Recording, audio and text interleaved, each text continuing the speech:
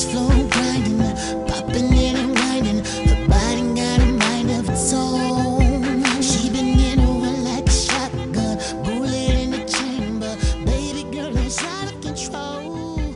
She going in like a scuba diver. Hey guys, welcome back to JB's Coral Reef Aquariums for Beginners. I'd like to give a couple shout outs to a couple subscribers and a couple friends. First one is going to be to New York Stilo. Second one is going to be to Money Mark J for helping me come up with the design for my intro and stuff like that, and actually get me started with that. The third one is going to be to Krug 1313. He actually helped me with a lot of getting ideas, or aiding me with the video process of making my videos look more clean and stuff like that.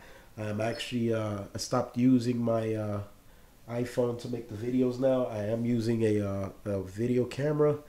I think this is a Samsung PL200. I mean, it works pretty well. I filmed a couple videos with it so far, and it's doing pretty good. I wanted to let you guys know that I am building a whole new refugium and a whole new underbelly of the beast, so stay tuned for that. These are going to be a couple series of new videos on how to build stuff, and these are actually real how to builds. So you're gonna see like the designs of, like, say for example, the 75-gallon refugium that's gonna be coming out. This is gonna be, you know, a process. You know, over time you'll get the design that you want, and then the other thing is putting into glass and making it work. So, you know, this was the old design from the last video that you saw with the bio balls and stuff like that. Set me back a little bit. It was like $234 since I had to buy the tank. The tank wasn't custom made or anything like that, so that's why it costs a little bit high. But other than that, I'm not really worried about it. But today we're going to be talking about the Reef Octopus protein skimmer. Obviously, these are one of the better choices and stuff like that. The reason I went with it is because of the needle skim technology. Basically, the pump has like a needle on the intake, and it basically makes the fine chops the bubbles, and then it goes through this piece right here, which makes even more bubbles. And then by the time it gets up to the top and it's aerated and stuff like that, once you get to the top of the skimmer, which is over there, you can actually you'll get what's called dry skim. These are one of the few skimmers that do that, you know what I mean? And Reef Octopus, they back their skimmers 100%. From the reviews and from all the stuff that I read and everything like that, these are one of the best skimmers out. I mean, I think New York Stilo has the EV240 or something like that, which is another skimmer. And then I think the third one I was looking at was the ASM, I think it's called the G3 or whatever. Those are the top three skimmers that I was looking at, but I decided to go with the Reef Octopus, and because of what I read about it and stuff like that. We'll see how it works out when I finally get the new part of the system up and running. We'll be doing this over the next couple of weeks. I hope you guys stay tuned, keep watching, and I hope you enjoy the videos. So let's get into it. This is going to be the Reef Octopus right here. What you're looking at right here is the reaction chamber. This large piece of equipment right here is the reaction chamber. This is where all the action happens. The pump gets connected right here. It basically forces the water into here. And like I said, inside the pump, there's we'll take it apart in a second. It basically chops up the water, then it pumps it through here, which chops it up some more. Then it goes up the chamber, and then we're gonna have some other stuff up here. But let's go ahead and start putting this together. Let's turn over here. This is the pump right here. Basically, to put this together, you're gonna take this portion off. All right, you're gonna open the front of the pump. Now, if you want to see inside the pump, you can turn this way, and you can sort of pull this off, and then, oh great, it didn't do it. Let's see. Well, usually you can turn this to see the inside of the pump and all the okay, there we go. This is what the inside looks like, and as you can see, it has this little blade right here. This is what aerates the and it starts making the little bubbles, pumps it through here, and then that's how you get that going. All right, let's close that back up. All right, now that we have the pump open, nice and open, we are going to take we're going to take this piece right here, which is like an air intake device. You're going to place this piece on top of here, and you're basically going to spin it.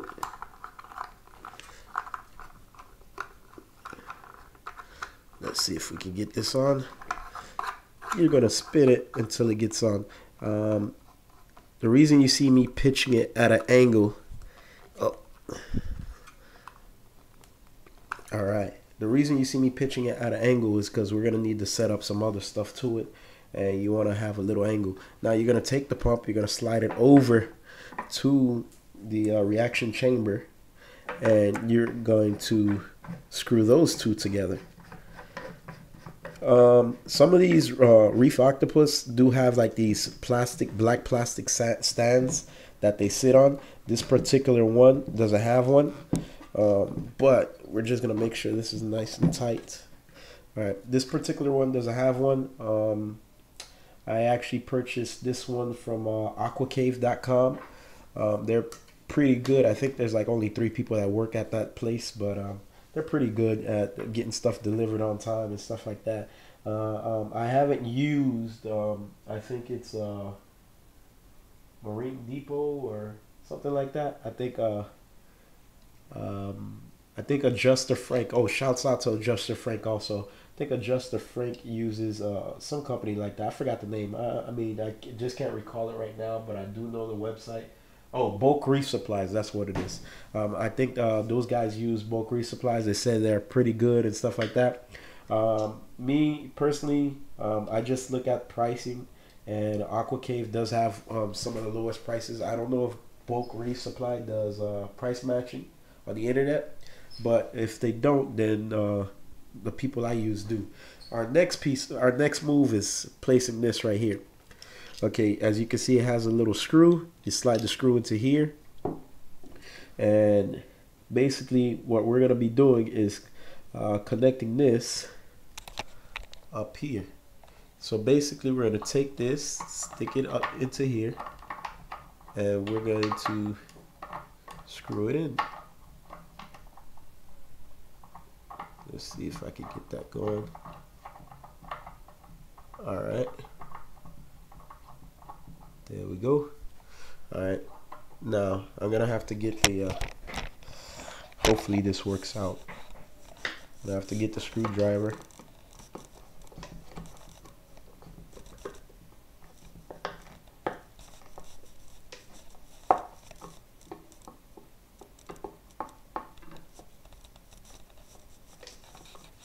This is why we need background music, like elevator music, right? So while you're waiting, trying to see me screwing some soft little screw, you guys got something to do. All right, now, matter of fact, there we go. That works a lot better, doesn't it? Okay, so our next part here is we're gonna be taking this right here. This is basically like the little venturi that gives air. It's connected like this, okay? And basically the reason I separate it, you just pull off the bottom because we want to slide this on top. Now there's a dual piping on the top. So right here, as you can see, 1, 2, that goes on the top. This is how you're gonna aerate this thing. Now you're gonna slide the bottom piece on, make sure it's all nice and snapped. I don't know, what is this? I guess it's a little dirt. We'll go ahead and I'll clean that later.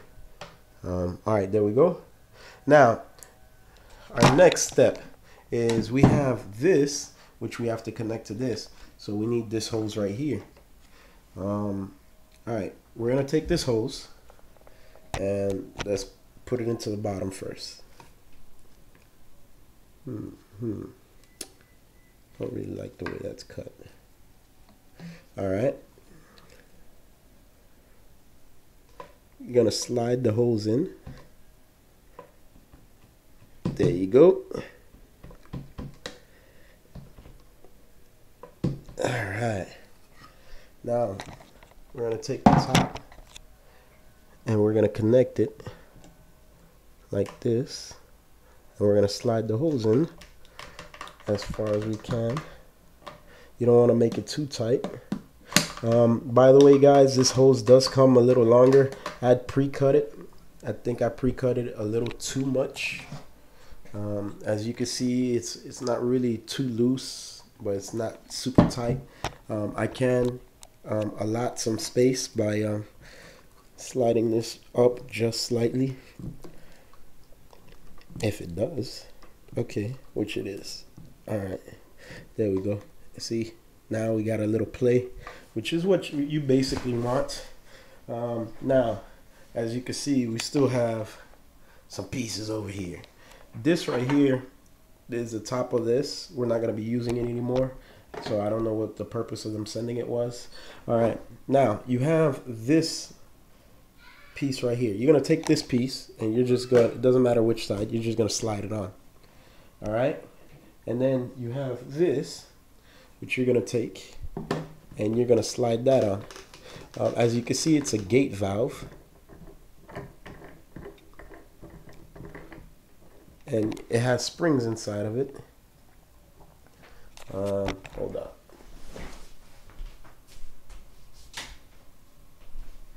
All right. I don't know if you guys can see the springs. I don't have a flashlight per se. Well, Krug 131 or 1313. How do you all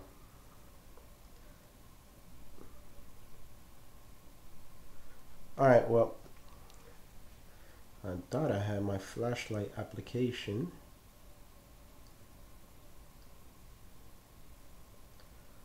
Okay, I guess not. I'll have to download that again. Like I said, I had to get a new iPhone, so whatever. But it has basically, like right here, there's like a rod that basically turns. It's like twist technology, and this is how you determine how much flow is going in or out, stuff like that, how much flow you want to go in. So, and you turn it up and down, and this is how you regulate your flow. Now, there's also this piece right here that we're gonna grab. See, one side is metric, the other side is British, for whatever reason, and you're just gonna slide that in there. All right, there we go. That piece goes right there.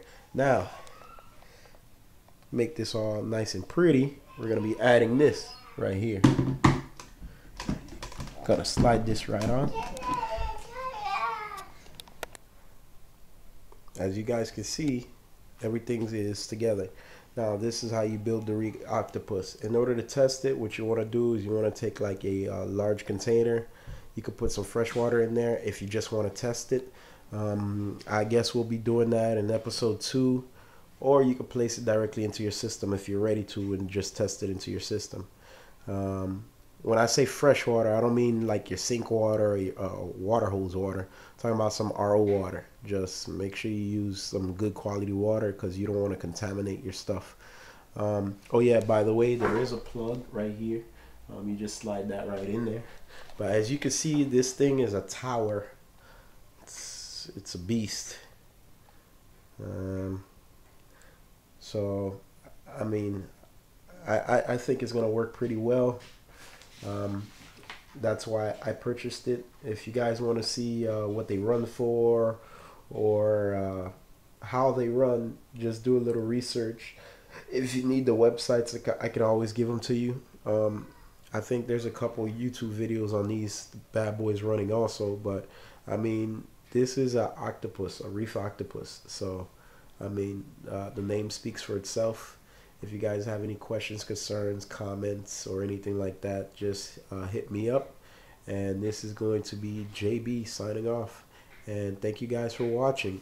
Peace.